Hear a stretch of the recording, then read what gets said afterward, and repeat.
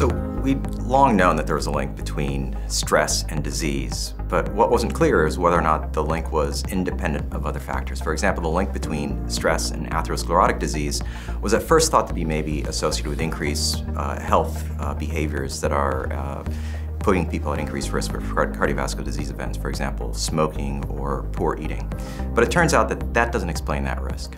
And so we were interested in using multimodality imaging to better understand the risk between stress and cardiovascular disease. The way we did that was to use advanced imaging with PET-MR and PET-CT to image the brain as well as the bone marrow and the atherosclerotic milieu to try to understand the mechanism linking stress and cardiovascular disease. With the brain imaging, we were able to measure the amount of activity in the amygdala, a very important portion of the brain that is responsive to stress.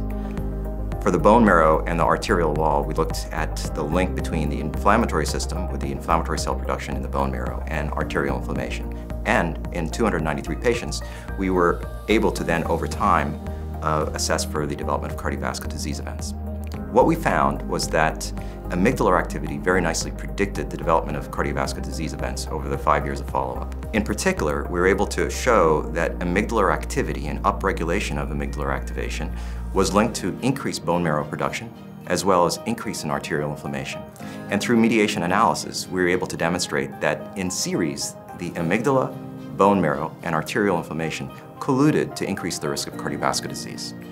What do we hope to accomplish going down is to better understand the system. We want to ask, are there other ways that we can manipulate that system?